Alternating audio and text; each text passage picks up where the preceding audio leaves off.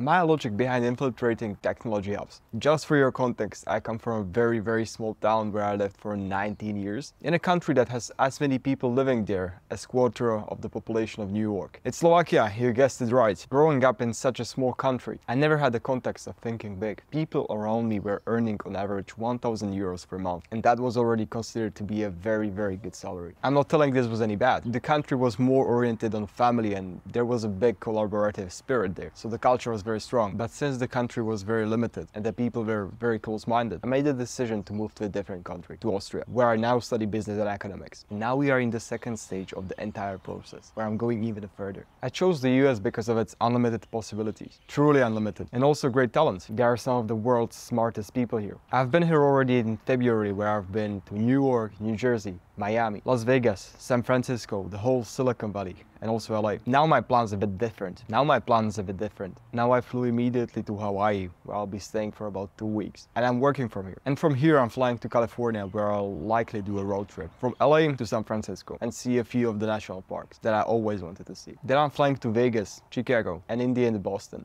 I'm planning to visit some of the world's best universities there, such as Harvard or MIT, just to see how things are working there. That's about it. There's just so much you can learn from watching YouTube videos, courses, and reading books. Then it's time to put everything what you've learned from these resources into practice. That's usually the hard part. At the same time, I'm applying for a master's degree at my university. As you may have guessed, it's in marketing. I'm also working on my bachelor's thesis and also working on shooting some more content while I'm here, and also a bunch more development stuff with websites and other stuff as well. I'll be back on the 15th of September to be on time for my very good friend's wedding. It will be awesome to be there. Just to be completely transparent with you, it took quite a bit of courage to take this shot. There are always things that can go sideways, and you must consider all important factors. I've been thinking through it for a week or so and made a decision to go 52 hours before the flight. That's where most of my money is going. Even though I save majority of the money that I earn, I don't spend it on some stupid stuff. I don't need a car, I don't need any expensive clothes. I'm spending most of my money on education and practical experience. The ROI is infinite.